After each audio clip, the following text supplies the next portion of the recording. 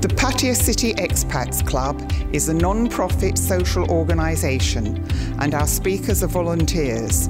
The club as such assumes no responsibility or liability for the professional reputation of or the quality of services provided by the speaker today.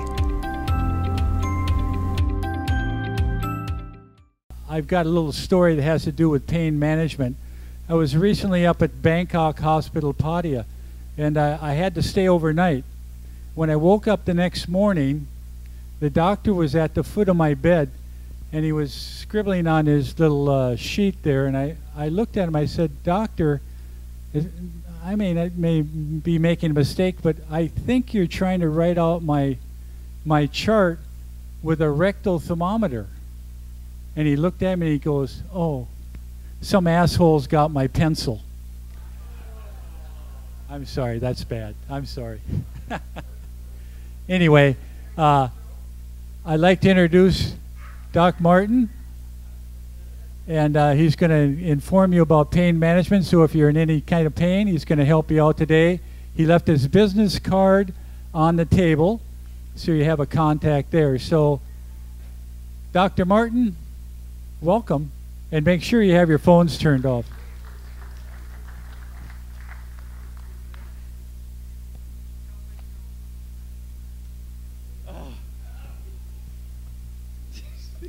This is a clean show.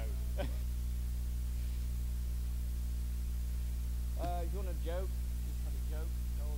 What's the difference between a rectal thermometer and an oral thermometer? A rectal thermometer or an oral thermometer? What's the difference? The taste. Sorry about that. I didn't like it either. All right. Here we go. So, as you know, you've seen this before. This is me. I work out of Club Medical Pattaya works out of a spa. The spas identify. Is this working? Oh yeah, it's perfect. Okay, that's the new card. Right, 7 a.m., 7/7/1977. It's the beginning of my career in pain management. So what happened? To give a bit of context to the situation, in early 1975, without a rectal examination, our local doctor diagnosed my father's rectal bleeding as piles. Good decision, doctor? What did David say? Any physician who diagnoses piles without a rectal examination takes on a grave responsibility. Okay, because the bleeding persisted, my dad returned 6 months later when he was seen by another doctor. He was immediately admitted to hospital for excision of his colonic cancer. Despite wide resection and chemotherapy, over the next 2 years, my father succumbed to this aggressive cancer. The tumor metastasized to his posterior abdominal wall and many other places, where it destroyed all the tissues in its path. He suffered terrible pain as the cancer consumed him from within. In the last 3 weeks of his life, our father slipped into a coma. With the assistance of 24-hour nursing care, he remained at home. I returned home from medical school on the 6th of July, 1977. The nurse was exhausted. I released her and assumed my dad's pain management. I'm not sure. Okay, this isn't my dad. This is just a picture to give you an idea of what was happening. This is the bedroom, and we had a table here with all the drugs on, and I would manage him through the night, which is what I did. So every 4 hours, to keep him comfortable, he required 4-hourly injections of morphine and Largactil. Throughout the night, each time,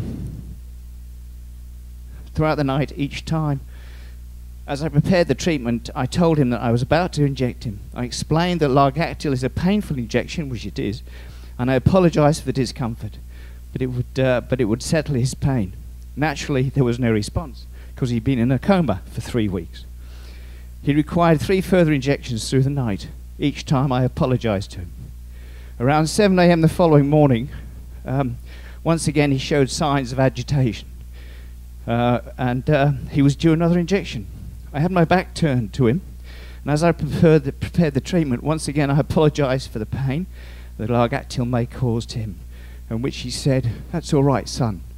And I span round, because he was in a coma. I span round, and what I saw was his face change. All the pain and noxious experience he'd had for 2 years was just gone. And then I saw this energy go out the top of his head. He died. So, any idea what happened there? No? So, it's well known that people about to die get a sort of hyper reality. They come back from near death, and just before they die, they get tremendous clarity and can talk normally. And that's what my dad did. He thanked me for looking after him, and then he died. So, what was this thing that went out of his head? Any idea? Spirit? Any other ideas? Sorry? No, well, I wouldn't see it. I'm not sure if I saw it or felt it, to be quite honest. I think I saw it. Yeah, it's the spirit. So there's three things: body, soul, and spirit. All right? The Holy Trinity. God the Father is the body, God the Son is our soul, and God the Spirit is our spirit, which was what left my dad. So does the spirit die or leave the body as soon as the body dies? Any idea? No? Well, it can stay there for quite a long time. If you listen to Thais, it can be like up to 2 weeks, perhaps even more. And it's really a weird experience when you see a dead body with a spirit inside it. It's like the patient who's dead could just wake up and talk to you. I've talked to pathologists about this, and they find it really eerie when they're having to open up somebody's chest and brain, and they're dead, but their spirit's still there. So in Thai, it's well recognized. In Thailand, it's well recognized that this phenomenon happens. And you know, when you go to a cremation, you know those really loud bangs and things that they have before they incinerate the body? You know what I'm talking about? You know, the really loud bangs. That's to wake up the spirit, to tell it to leave before the body's cremated. So it's a real thing. Okay.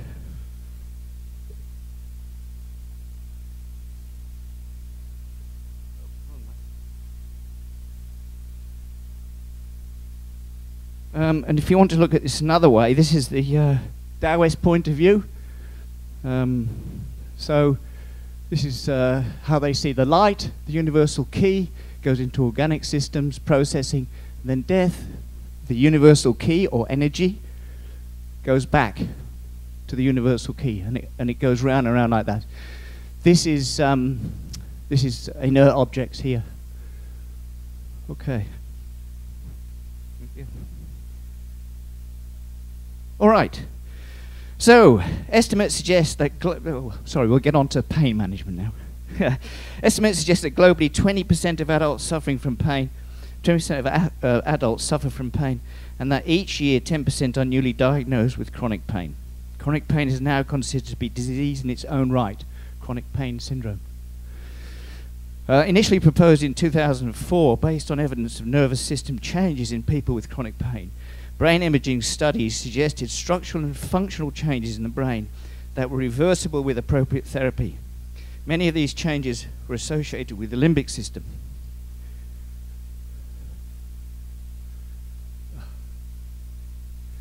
The limbic system is here.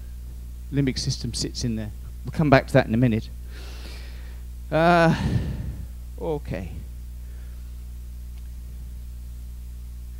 So during the International Pain Summit of 2011, it was determined that pain should no longer be just a symptom. It should be considered to be a clinical entity in its own right. An appropriate treatment should bring real improvement to the patient's well-being. And in 2011, a declaration of Montreal said that pain management states that people facing pain have the right to appropriate pain management. I think Thailand missed that memorandum.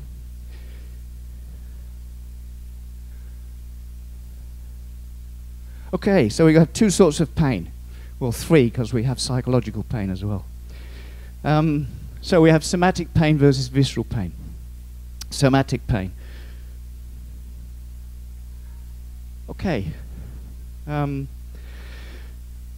Somatic pain system developed approximately 85 million years ago when primates diverged from other mammals. You okay? You okay? Okay. So somatic is exterior pain, and it's predictable in its distribution. The pain is felt and transmitted to the brain by the nerves that supply the dermatomes. These are dermatomes here. These are the nerves coming out of the spinal cord. A dermatome is an area of skin supplied by a specific spinal nerve.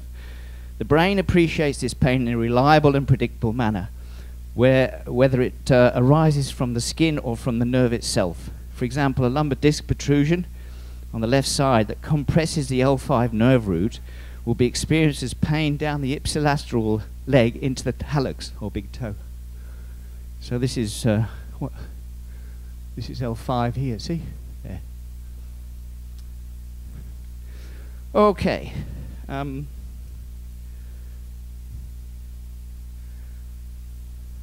So I want you to notice, because it becomes relevant in a minute, C4 and C6. C4 is up here, uses sensation here, and C6 is, here we go, C6 is here, thumb. Okay.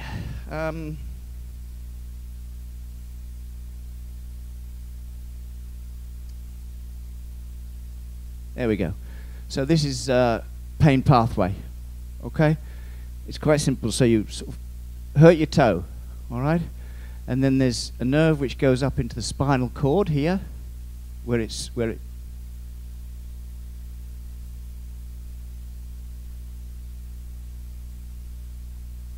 there, where it synapses.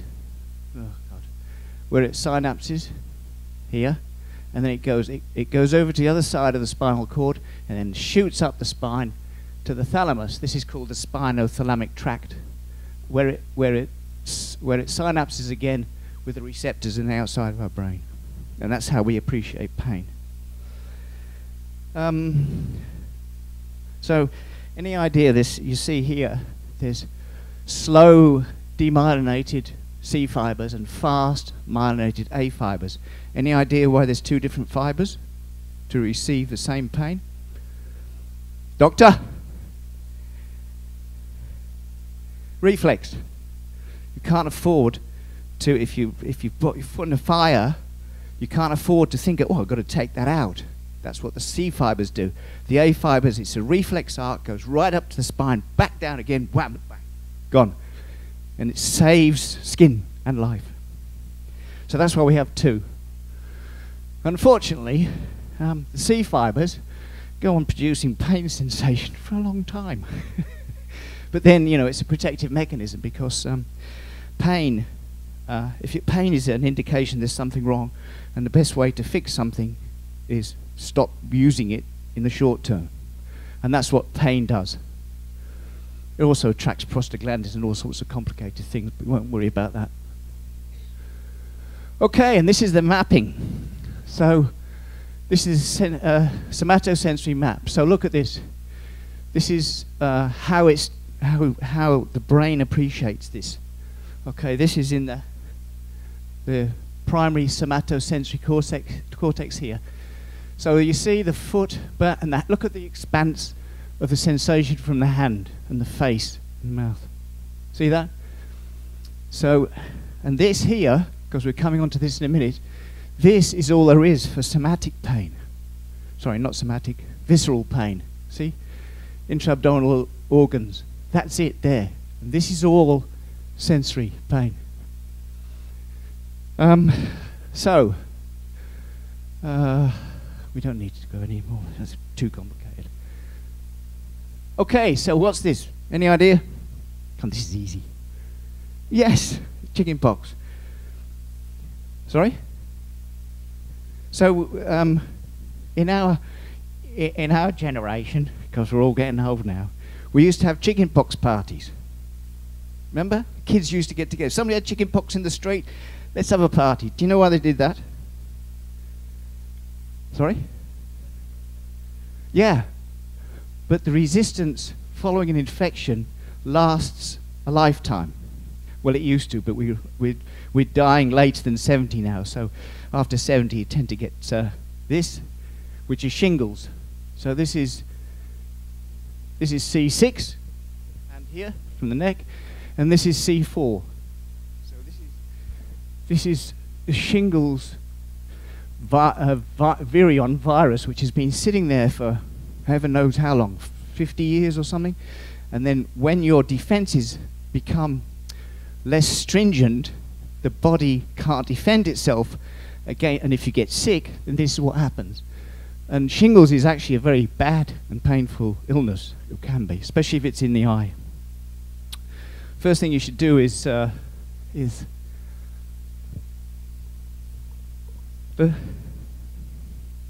first thing you should do if you get this is go and see your doctor and get some prednisone and an antiviral. The sooner you get the prednisone into you, the less likely you are to have post-herpetic neuralgia. That's persistent pain long term. Okay, so visceral pain is part of the autonomic nervous system. Okay, visceral pain is completely different. Okay, for obvious reasons. This pain is caused by the stimulation or damage to the sensory neurons, termed nociceptors inside the body. Visceral pain occurs when there is damage or disruption to internal organs and tissues. It produces non-specific pain, often described as deep, squeezing, dull, and it's not dermatome specific. So if you think about appendicitis, so a child with appendicitis or an adult with appendicitis will present with pain around the navel, okay, because the inside of the gut is starting, or the inside of the appendix is starting to get sick, and when it's visceral pain, but when the infection goes through the wall of the appendix, then the pain sensation moves over to McBurney's point, and when you press there, it's extremely painful. That is somatic pain. And that's the difference between visceral pain and somatic pain. Or one of the differences. Okay, so, doctor, I thought you were going to give me a hard time today. I saw this lady about 6 weeks ago, 3 months after she'd been everywhere to get this shoulder pain sorted out. Now what happened was that her shoulder was stiff, and she experienced pain here. So she had a frozen shoulder, couldn't move it out, but when she tried to move it out, she got pain both sides of her arm. So what was happening there? Any idea? No? Well, she had rheumatoid arthritis in the shoulder, okay? That's what froze her shoulder. I gave her cortisone, it released it a bit, but the pain was still there. So that was the somatic pain. But the pain here, which has very little to do with that, was visceral pain. Fascinating. So completely separate from the pain source site, which is up there. The rheumatoid arthritis was damaging her joint, and yet she felt it down here. Okay.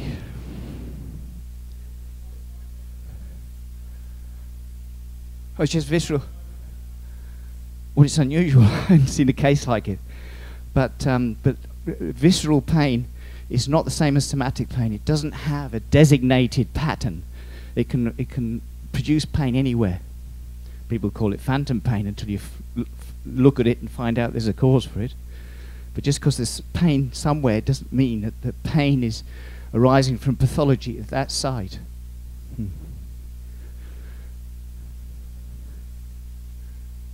Okay, the autonomic nervous system. I know.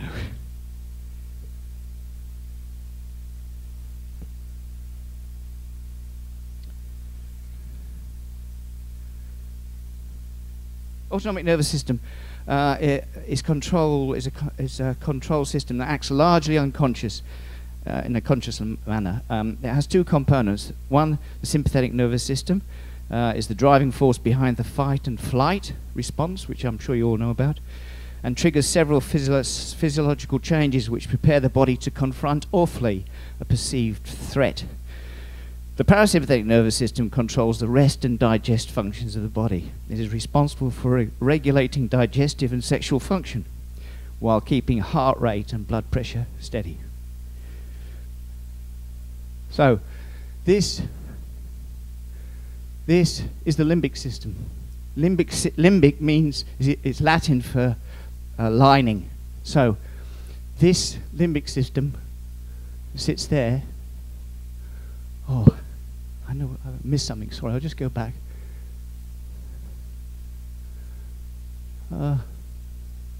There. How many brains have we got? 3? There's 2 sides, so that's cheating. 3, basically 3. So we have a hind brain there. We have the midbrain, which joins the hindbrain to the forebrain. And the forebrain is the cerebral cortex, which is all the new brain. It's called, this is actually, the forebrain is called the neocortex, new brain. Sorry, I didn't mention that before because it becomes relevant.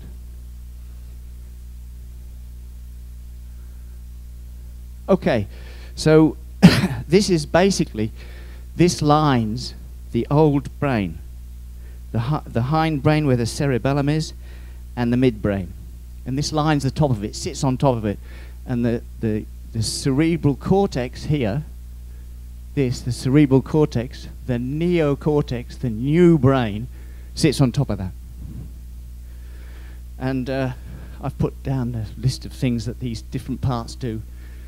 The amygdala is here, which is the oldest part of the limbic system, associated with emotion and memory and social processing. Mammillary bodies, that's these. That's recollective memory. Hippocampus, which is this. Cognition, spatial memory, and learning. The hippocampus is important for processing short-term memory to long-term memory. Cingulate gyrate, which is this. Is emotion, processing, learning, and memory. And thalamus, and here, this is the thalamus, and hypothalamus, and the nuclei there. That's all associated with homeostasis and physiological regulation. And it bridges the midbrain to the forebrain. And the basal ganglion, which are this here. And then we have these. These are the olfactory bulbs. Anybody know what's special about olfactory bulbs? It's the only nerves, and there's 10 million in each of these at least. It's the only nerve that goes from outside the body directly into the brain. The only nerve that does that. Hutchins. Remember Hutchins from In Excess? Remember he, well, the story's different, depends what you read. But he was either hit by a taxi or somebody beat him up, probably the latter. And they smashed the base of his nose. And he couldn't smell anymore. And he lost everything. He lost taste, because smells taste. Taste is smell, smells taste. And he couldn't enjoy life. And they think that's one of the reasons he killed himself. Okay. There he is. There we go. This is the olfactory bulb there, which I showed you, the blue one. And there's all the nerves. 10 million either side, plus. And that's the basis of aromatherapy, by the way. You know, there are certain herbs and things that give a smell which pacify people or makes them angry. There's all sorts of different things you can use with smells. Okay, so this is basically the blue is the parasympathetic. Oh God, here we go again. The blue is the parasympathetic, and the red is the sympathetic fibers. Which one was developed phylogenetically? Which developed first? The sympathetic or the parasympathetic? Why? It's good. Why? It's correct. Fight or flight, defense mechanism. So when we were in the water, we needed that. We didn't need a brain because we didn't have a brain at that stage. That developed later.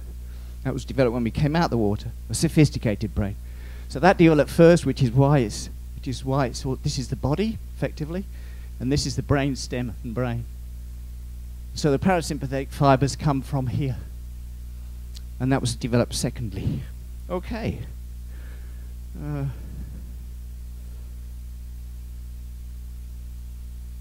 Oh.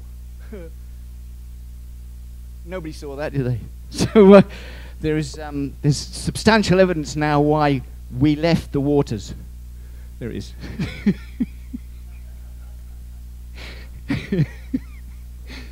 I couldn't resist that. I'm sorry.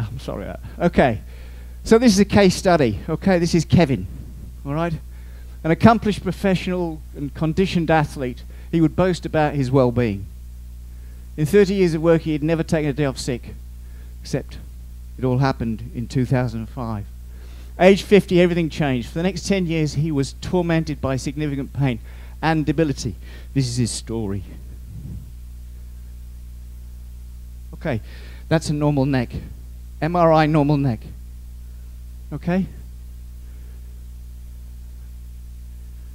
So Kevin presented with a C4 shoulder pain.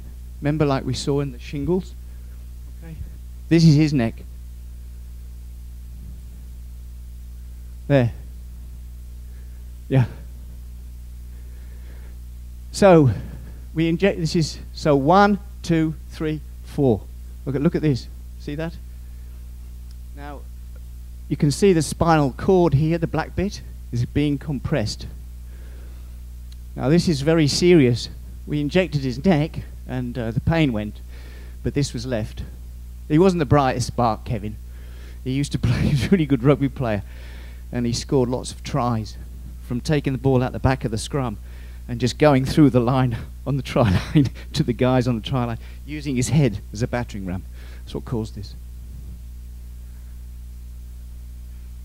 This is amazing what we do when we're young, isn't it? Anyway, so what's the big problem about this here? Any idea? Well, yes, stenosis get worse. You can see the fluid from the brain as it comes down is impeded. Its movement is impeded. But if this goes any further across, what's going to happen? It's already paralyzed. Or C3, 4, 5 keeps the diaphragm alive. Yeah? Phrenic nerve. Phrenic nerve comes out of C4 here. And look at that. There's hardly any gap there at all. This chap, that's serious. Okay, that's the starter.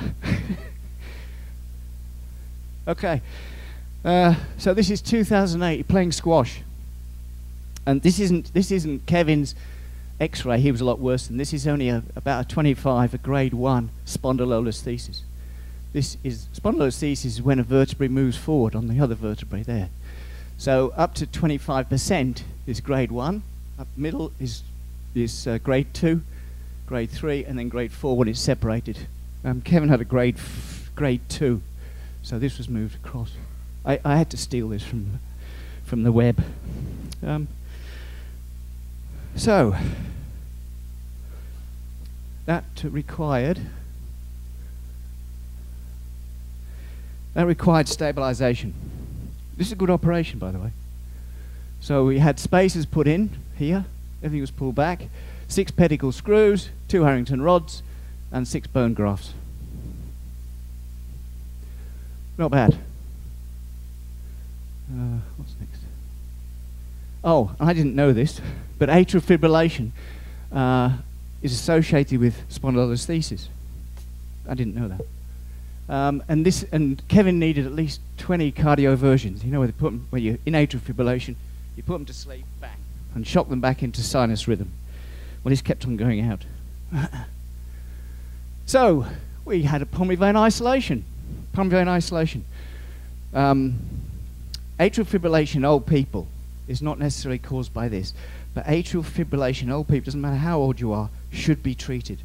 Because when you have atrial fibrillation, you have myocardial function. Your heart just doesn't work the way it should do. And if it doesn't work the way it should, you get tired. And you can't be bothered to get out of bed. And life goes on like that. Who wants to live the last 10, 20 years of your life like that?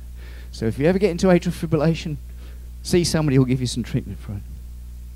So what happens? For Kevin, it went up in his groin, up the femoral vein, it comes up here, there. You puncture the atria, the wall between the two atria, and this is what they burn this area. Now these are the pulmonary here. These are the pulmonary veins. Okay. Now the reason you get one of the reasons you get atrial fibrillation in younger people is because the cells of the pulmonary artery here, the border there, where they change into their atrial cells, the cells become immature, and those immature cells tend to fire off with stimulation, like a major trauma like Kevin had. So what you do is you go in and you burn around here. You actually burn a figure of 8 like that. This one's been burnt, and that stops it doesn't stop the impulses happening, it stops the impulses going into the atrium, and the atrium causes the ventricle to contract. So you're stopping those extra impulses. Great procedure. But if you ever have this done, mark my word, there is a direct relationship between the experience of the cardiologist doing it. If he hasn't done many, you won't get a good result. If he's done a lot, you'll get a really good result. Okay, so now this is 2009. He got off. This isn't his picture, by the way. This I got this from the net. So that's not his hip, but he had an extra hip replacement put in.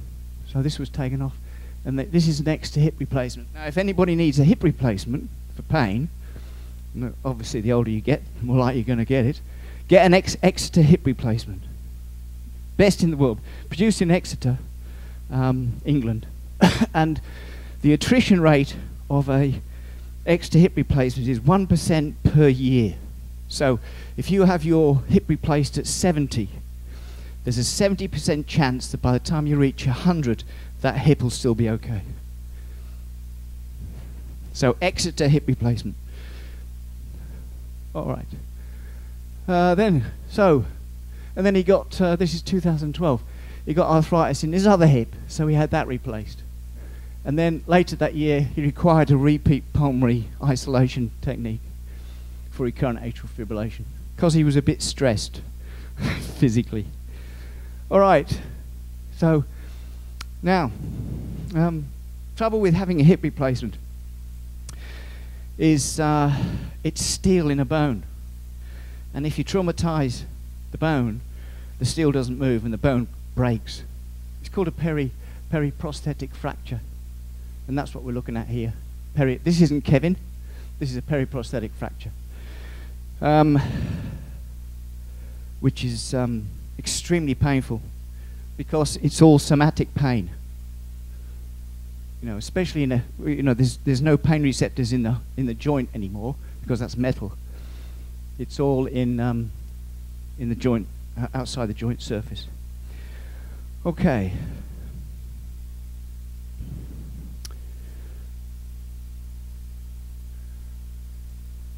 So, Kevin woke up the next morning after his hip was fixed.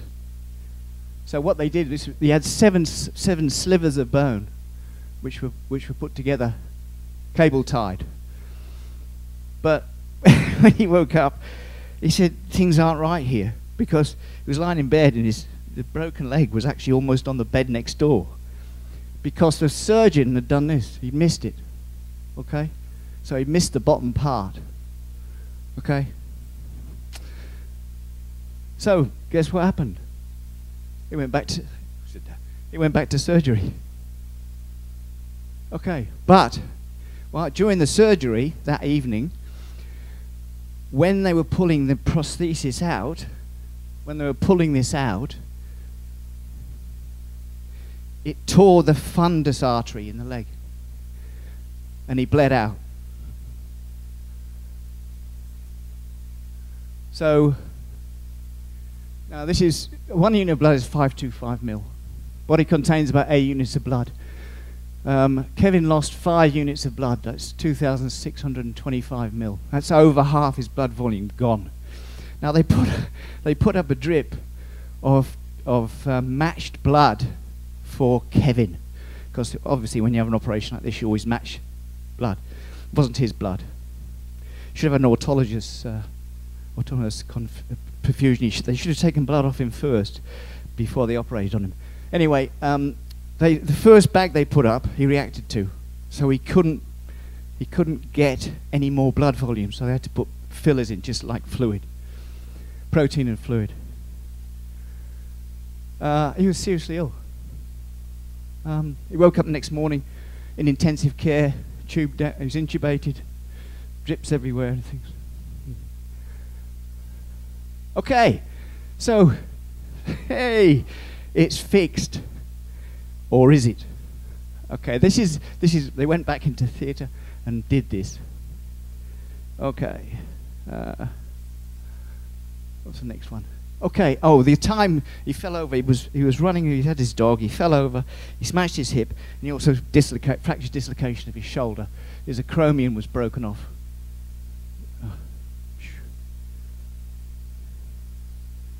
His acromion there broke off, snapped off. So when he was on the floor, his shoulder here was here, and his leg was across like this, with a fracture there. Awful. And it was in the dark as well. And he did what any good man would do. He screamed and screamed. 3 ambulances turned up to see him. Anyway, so that's fixed. And then guess what happened? The prosthesis failed. This prosthesis failed. Why? Because, well, I think there was because they couldn't clean the blood out of the leg, and clotted blood is, forms an impasse. It's difficult to heal across it. So each morning, this is after about 3 months, he'd get up in the morning, and his hip had moved. So it had moved here. So the prosthesis was proud of the bone. So he'd have to get up in the morning and do this. This is somatic pain. Okay, do this. And he was able to walk. But over time, the end of the prosthesis here started ulcerating through the leg because it was moving. So you can see these are thermal scans, and you can see here it's actually going through the cortex of the leg. See that? Now that was visceral pain, and he would sit there like this, just rocking. He was on morphine by then, by the way. Terrible, awful pain. Okay, so, and this is the final one. So Christmas 2014, final replacement, left leg, there it is. And that's what he's left with now. And that's properly fixed. And that's next to hip replacement as well. Okay. Yeah, of course you can. Inside? Yeah. So what they do is it's like a jigsaw puzzle. They put the bones back in. There were seven broken filaments of bone, and then they wrap cable ties. This is titanium cable ties around, and they tighten them up. Carpentry 101. But it's brilliant. Okay. So here we go. So this is just a précis of what went on. 2005 cervical spondylosis. 2008 spondylolisthesis. 2008 atrial fibrillation. 2009 severe arthritis in the hip with replacement. 2009 he developed hypertension. 2005 pulmonary vein isolation. Severe arthritis in the left hip in 2012. repeat pulmonary vein isolation, 2012. 2030, colonoscopy, those precancerous polyps removed from the colon. 2014, periprosthetic fracture, which we described, and the dislocation of his shoulder. Okay, you got a picture? Oh, Australia. Yeah. No, I mean, you get treatment like this. I mean, not the treatment that missed the lower part of the limb in the bigger hospitals in Bangkok, but you wouldn't get, in the peripheral hospitals, you wouldn't get care like this. Okay, so got a picture of this chap. Any idea what? Do you think he's still on drugs? Yep, morphine. Hands up if you think he's on drugs. No? 1, 2, 3. No? Yeah, 4, 5. Sorry? What year? What? Still on morphine and things. What? Now I'm talking about. It's okay. Do you think he can walk? Yeah? Do you think he can run? Not advised. Can't blame, especially with a neck like that. The neck hasn't. Yeah. The neck's a big problem in itself, as you know. So.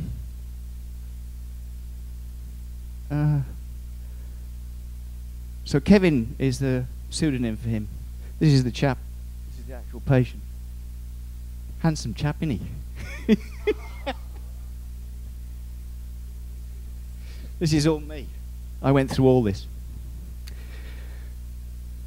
One of the reasons I retired early.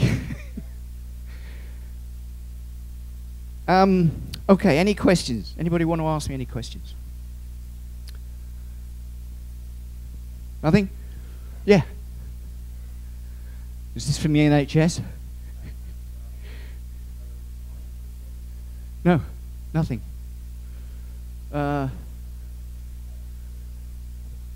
Mobilization, weight loss, exercise. Keep moving. If you ever get like this, start moving as soon as you can.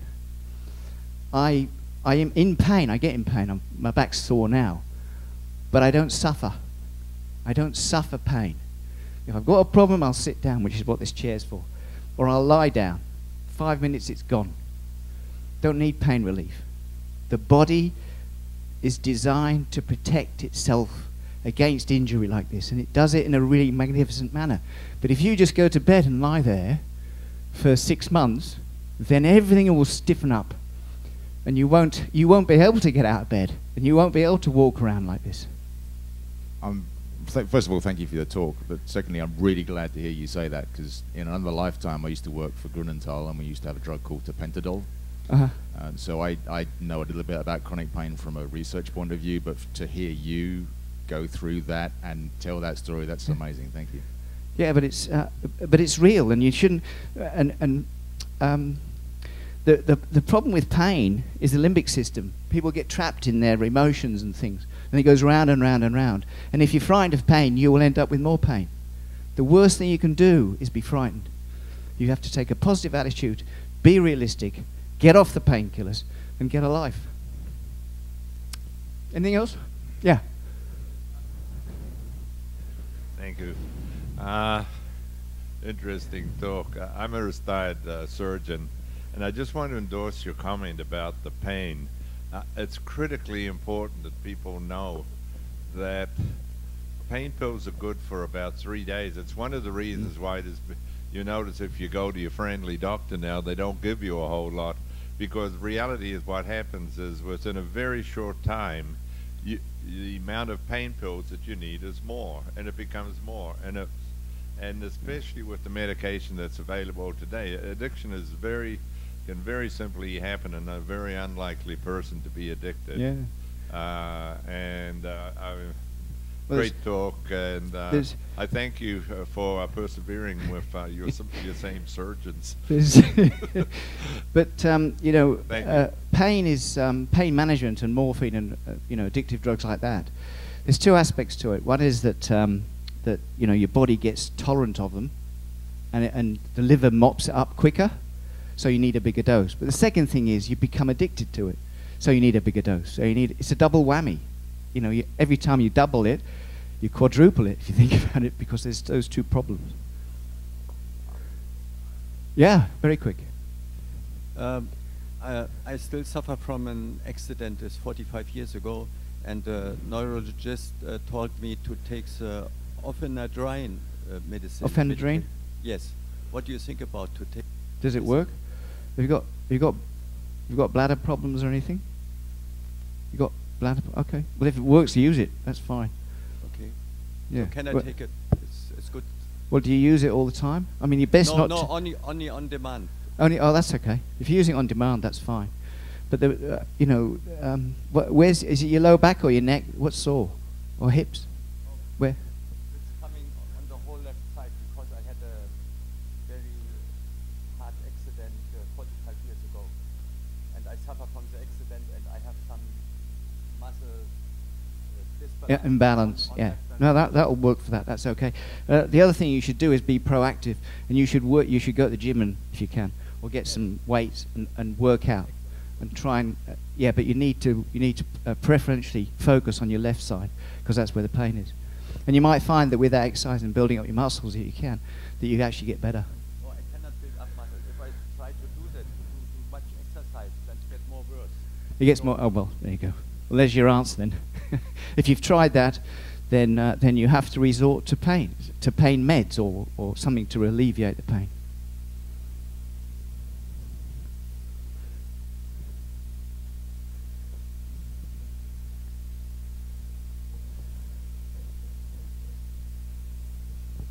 I did a really physical job for a long time, and I kind of, because I had to do it every day, and no matter how I felt, I kind of learned to work through pain. And now it's kind of like I kind of wonder whether I hurt myself or not by doing that. I mean, I still have, you know, leftover pain from various things, especially my shoulder. But the is there a way to balance when to work through minor pain and when not to? Oh, good question. And when were you overworking, and what were you doing? Were you a builder or something? Was it? I was a carpet installer. Carpet installer, so you bent forward. Well, Okay. I bend forward, so I have neck problems, I have shoulder problems, and knee problems. But your spine's actually okay, is it? When they do an X-ray? For the most part, that part's up fine. So, but I did it for about 30 years. Yeah. So it's all about mobilization and manipulation things. Get the activity back in your spine. You see these little old ladies, you know, female ties, estrogen and calcium deficient, and when they get in the fields, they're bending like this, cutting rice all day. You see them by the time they're 60, gone through the menopause, they can't straighten up again. Now that's wedge fracturing of the lumbar spine. Nothing you can do about that. And you see these poor old ladies. They come and ask me for vitamin injections and all sorts of things, which doesn't make any difference. But you know, you can preferentially work your shoulders and neck and back out. And if you've got problems, come and see me, because you know that's what I do, pain management. Just as an aside on pain management, what's your opinion on the use of marijuana in pain management? CBD or THC? Well, this is Thailand at its best, isn't it? So Thailand government introduces cannabis and making it legal, and it's trying to produce CBD oil. Okay, so it puts people out to grow the plants.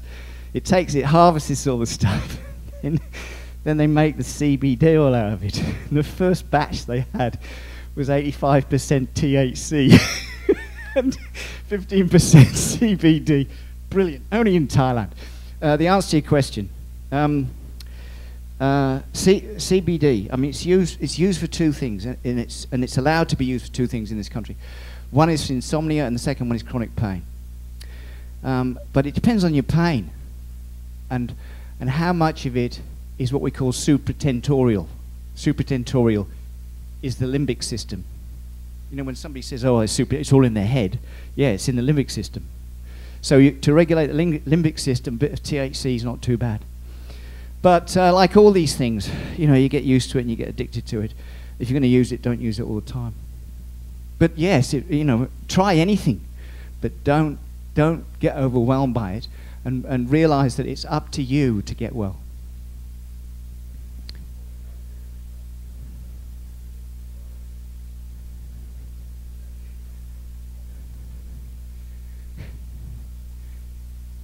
Yeah, yeah.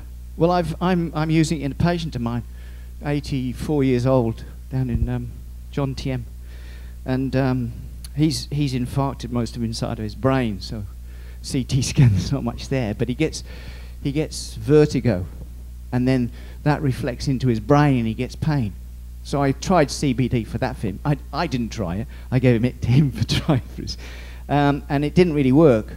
But I added THC and he's better. He's not as agitated as he was. And it's legal.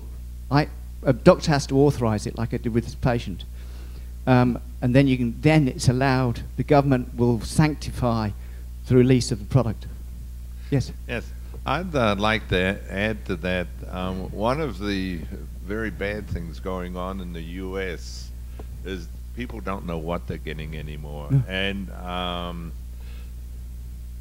two problems with the marijuana to begin with is the marijuana that's available is so potent that the rapid road to all the problems, which I see is twofold. One is marijuana should never ever be encouraged for use in somebody under 25 because it stunts the growth of the neural system. Number two, it's now frequently, of all the stuff that's out there in the US, is mixed with fentanyl. So you're literally dealing with something that is potentially very bad. The third thing is that this whole stuff about it being harmless is really completely untrue.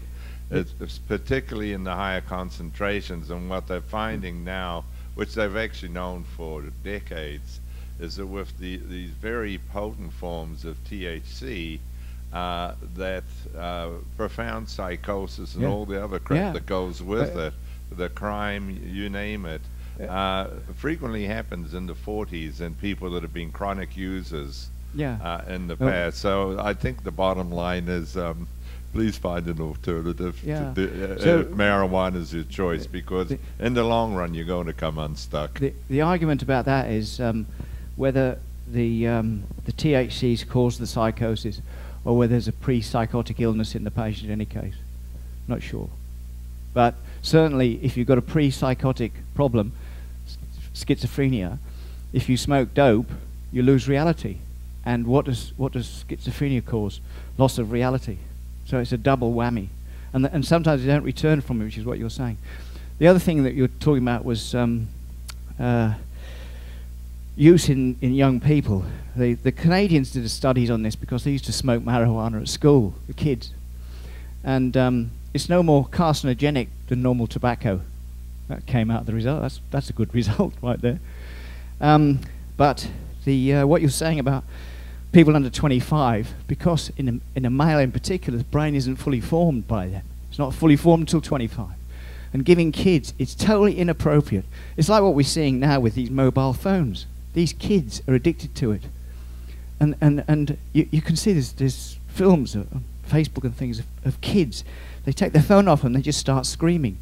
And then when they go to sleep, their thumbs are doing this on a phantom phone. And the problem with this is that, and the psychologists and psychiatrists are into this, the problem is that we worry about whether these children, as they get older, will be able to differentiate between the reality of their phone and external reality. Because we're already seeing in kids, they have difficulty changing from one to another. So yes, you're right. Thank you for that comment. Anything else? Yes?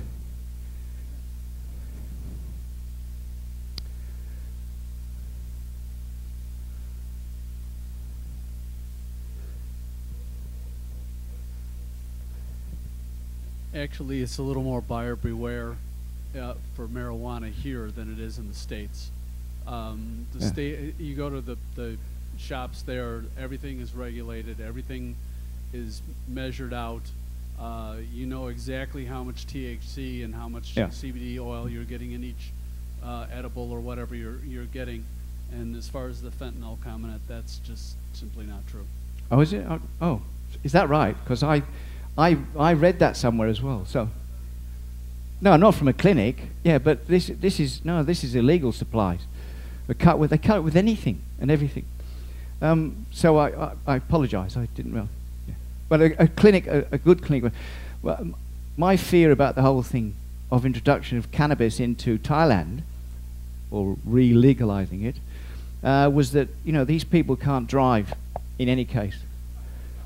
And if they drink and then they're stoned, I mean, I don't know. Has the accident rate gone up over the past couple of years? Probably.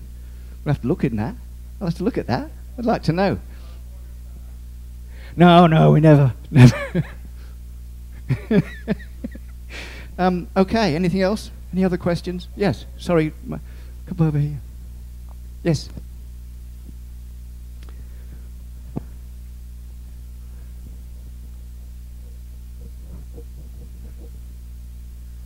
Yeah, my question is really about exercise for pain.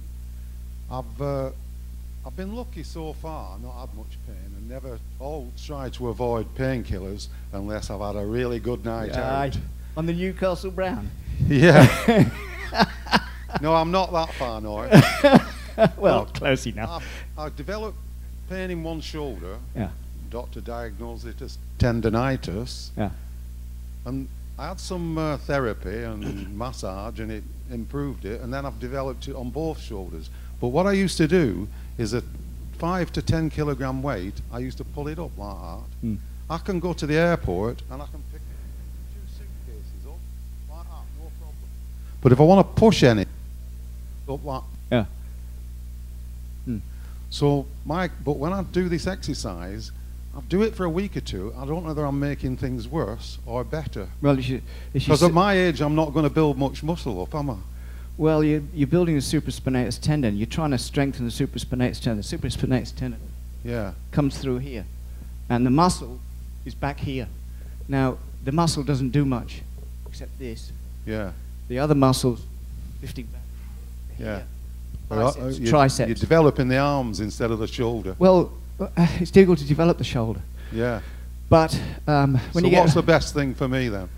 Well, any idea? Do you have... Live with it. Can I ask you a question? Personal question. Do you have high uric acid? Not really, no. No. Not have you had it that tested? I know of. Well, I had X-ray, and it did show a bit of white build-up. Yeah, well, you'd get that in any case, especially with recurrent or chronic supraspinatus tendonitis. You'd get that. Yeah. It's just that if you get uric acid deposits in there, the uric acid crystals, it's like gout. Well, it's gout. Yeah. The physio said when he put hot lamp on it and massaged it, he said he'll break that up. Is that true? No, not really. No. I mean, they say that. They say that, but you can break inflammation, but you can't break calcified inflammation. Different. You can take away calcified inflammation, cortisone injections and things.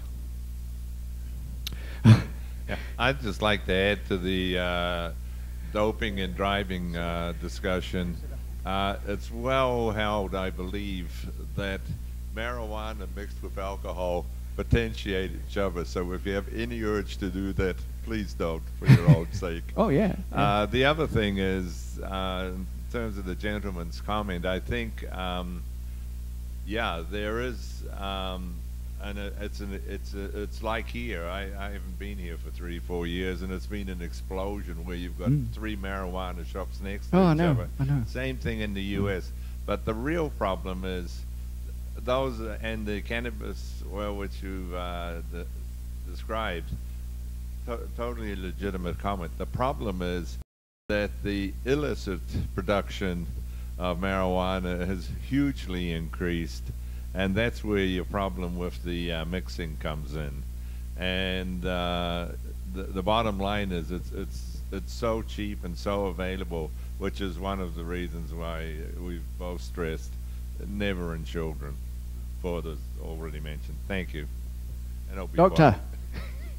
Thanks very much for that wonderful talk, Martyn. All right, I my had pleasure. no idea that you'd been through such a horrible time with all those different types of pain. Don't talk about it. But it makes you think of a couple of things. The first one is, having been to a talk about chronic pain from an orthopedic surgeon one time, and he said to us doctors, he said, everybody's pain journey is unique, and what you have to tell each patient is that their pain won't be caused by exactly the same thing as the guy that they go and have a coffee with or a beer with. And so and if you go to a marijuana shop, they'll say, yeah, marijuana helps. Or if you go to a physio, they'll say, physio helps. But the thing is that just because it helps your body doesn't mean it's going to help you. And we have to kind of have the capacity to look at ourselves in the mirror, don't we, and say, is this really helping me? So when there's nobody around, we're not trying to please anybody, or there's no one else, is this helping me? Because if all you've got to hammer, everything looks like a nail. So for the physio, they'll say, yes, physio is helping you, but you have to go home and look, and only try it for a couple of times and just keep going on your journey. But so that's one thing that I was just thinking about, the journey, and everybody's journey is unique, because the pain, what exactly is causing the pain, as you say, it's all those different things. It's visceral, somatic, and autonomic, and all those different things, and psychological and spiritual.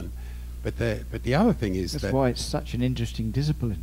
Oh, 40 years I've been doing this. Brilliant. It is, and it's so mysterious. And anyway, the other thing I was thinking about was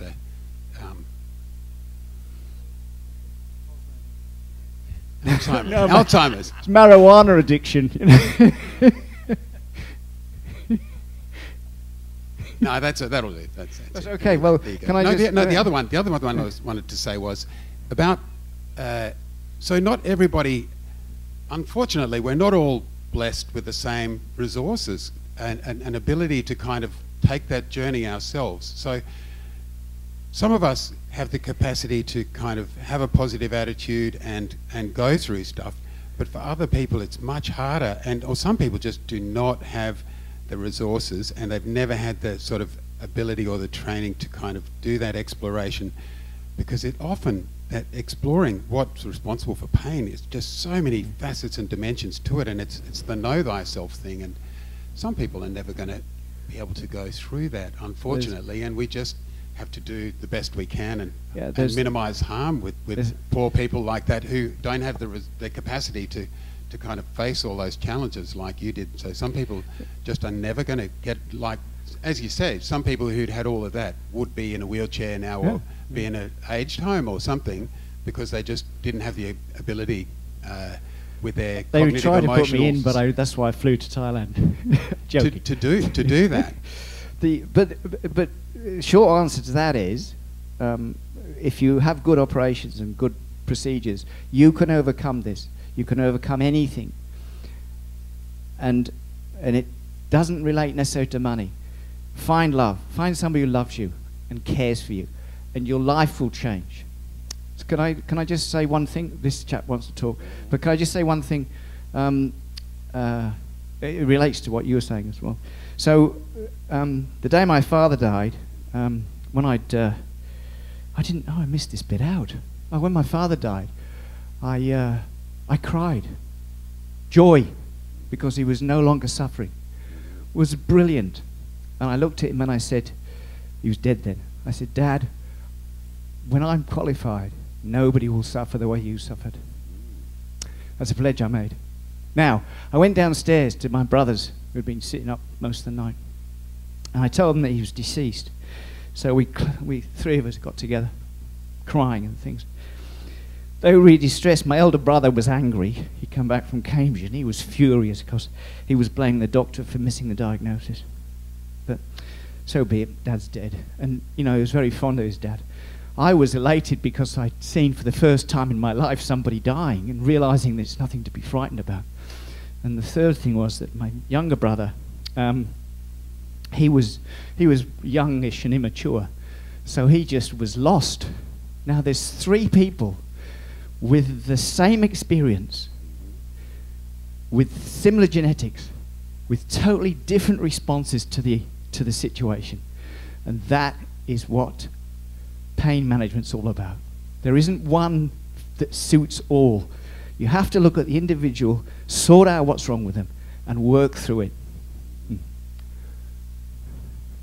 I have a question about your life cycle. My life cycle.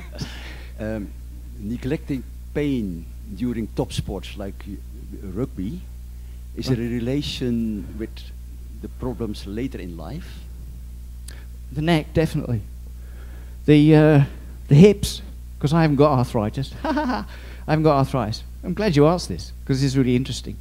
I had knock knees when I was a kid. And when I was a page boy at my uncle's wedding, probably about 3 years old. And you can see it on the photographs, family photographs. So what my mother did was take me to the doctor, and I wore a splint in bed for 3 years. Fell out of bed, broke my arm, and all sorts of things. But, so what happens is it was pulling the legs together. But when it was pulling the legs together, I think it was pushing the hip out. What happens when you stress the hip? Arthritis. And I think that's what caused my arthritis.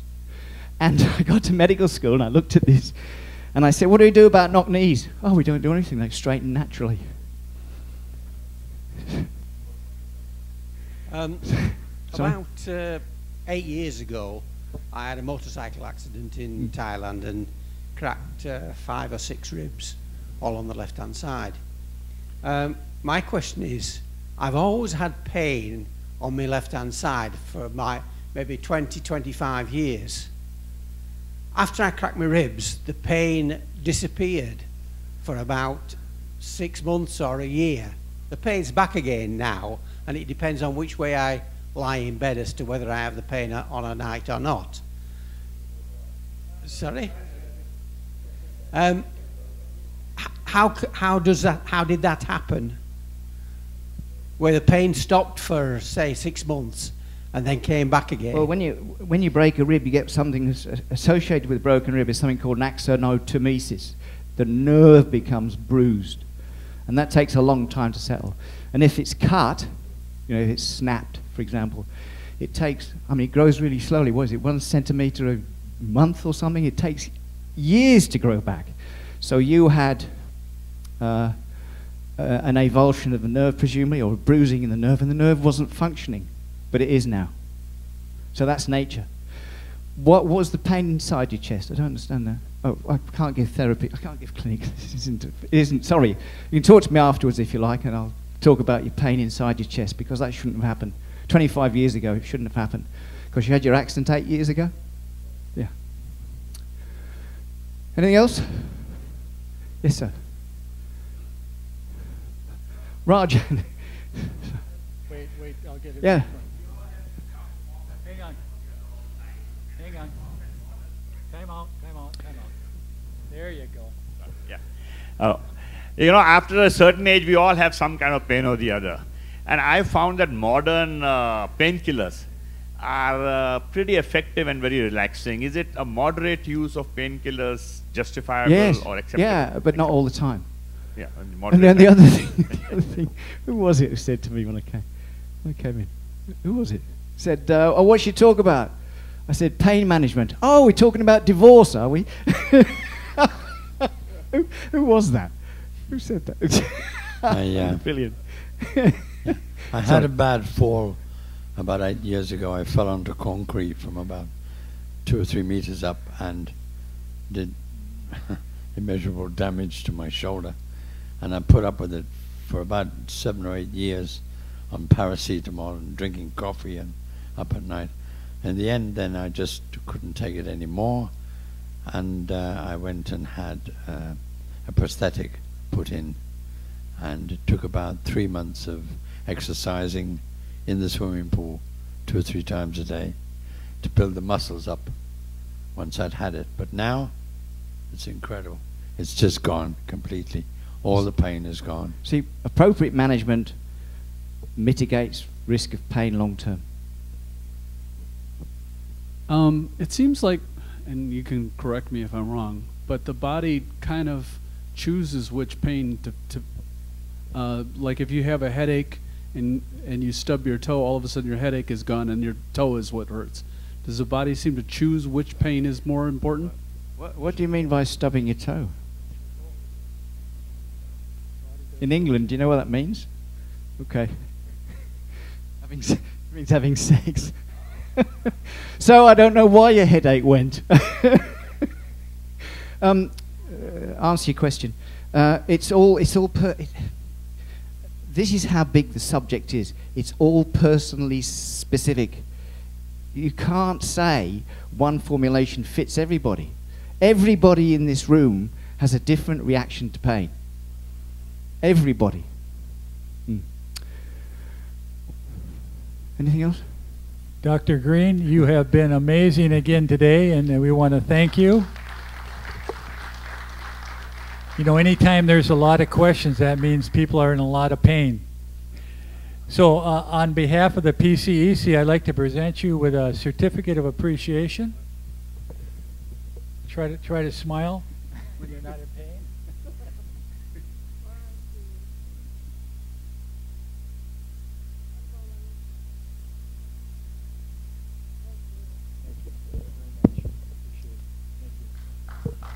Okay.